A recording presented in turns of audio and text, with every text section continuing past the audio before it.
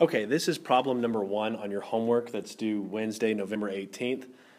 Here's the diagram that it gives you, and then it asks for 3 parts. It says A, state the congruent parts, B, state how the triangles are congruent, and then C, state the congruents. So let's do part A first, where it says state the congruent parts. If you look at this diagram right here, then you can clearly see that I've got some congruent parts. This line right here and this line right here means that those sides are congruent. So I know that side AD is congruent to side BC, and so when I go to record my answers on part A, I can write that AD is congruent to BC, and that's one of my congruent parts. The other thing that's marked on the picture is that this angle right here is congruent to this angle. And when I go to state this, I don't want to say angle D is congruent to angle B because that's kind of ambiguous. When I say angle D, you don't know if I'm talking about the angle it gave me or if I'm talking about this angle right here or the whole angle. So I want to avoid just kind of saying angle D, and instead I want to actually label this angle by 3 points. So this is angle ADB.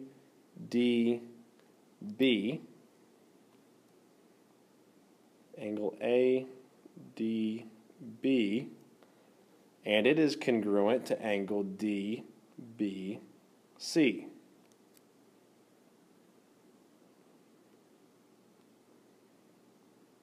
Okay, so there's 2 of the congruent parts that I've got. The very last thing that I have that's congruent, anytime 2 triangles share a side, I can say that that side is congruent to itself.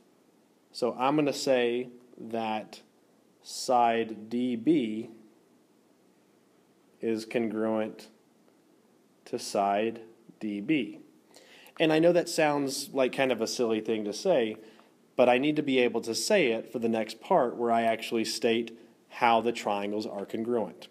So if you look at what all I've labeled congruent, for this first triangle on the left, I've got a side, and it's congruent to this side over here. I have this side that they share that are congruent, and then I have these angles that are congruent as well.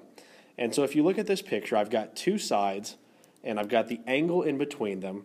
So the way that they are congruent, which is what part B is asking for, so the answer to part B is going to be that they are congruent by side, angle, side. And that's really kind of the main point of what we've been trying to learn in this class this week.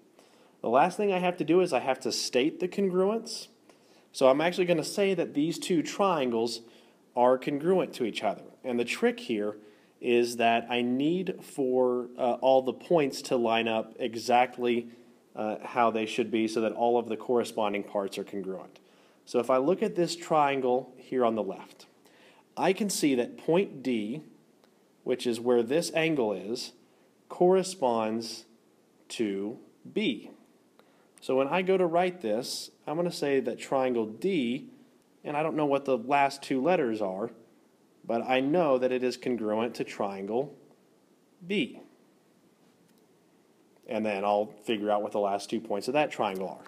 So if I look, I know that this side, DA, corresponds to this side, BC.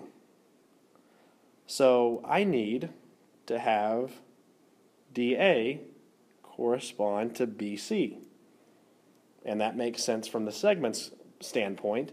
And so that means my last point is going to be, for the first triangle, is going to be point B. And it is going to correspond for the other triangle to point D. And so if you look, you can look at what you wrote in part A, and all of these things should check out. AD is congruent to BC.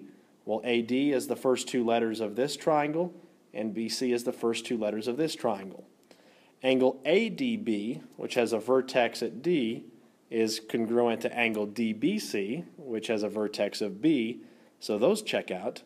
And then you have the last statement where DB is congruent to DB. DB is the outer two letters here, and it's the outer two letters here, and so this checks out. And so that's one way to name these triangles. Triangle DAB is congruent to triangle BCD, and that would complete the answer for problem number 1.